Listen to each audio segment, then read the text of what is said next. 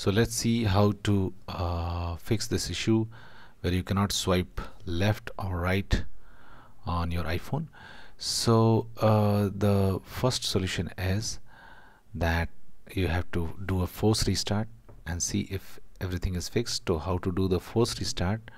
So for that you have to just press the volume up button once and then down button once, and after that you have to press and hold the right side key. Okay, so let's do it. Just press the volume up button once, down button once, and then press, and do not leave this right side key.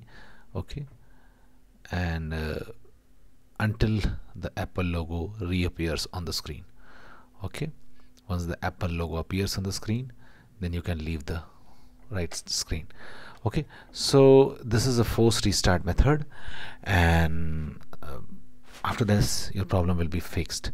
Now if your problem is not fixed yet, then you can go for the next method, and that is, make sure that you are swiping from the center of the screen. Okay, do not try to swipe from here because this portion is reserved for search. Okay, swipe from the center of screen, left and right. If you want that your functionality appear from here also, then what you should do, you should disable search. So how to on the home screen. Okay, so how to disable search on the home screen? So just go to settings, and what you have to do, you have to go to home screen. Okay, scroll down, go to home screen, and now what you have to do, you have to disable this show on home screen for search, and now the search will not appear here. So you can easily do this, otherwise it's okay.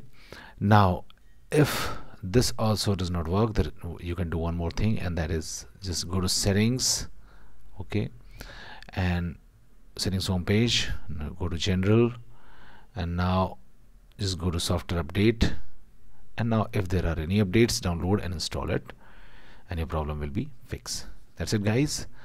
Please do like the video to support us, and thanks for watching the Geek Page.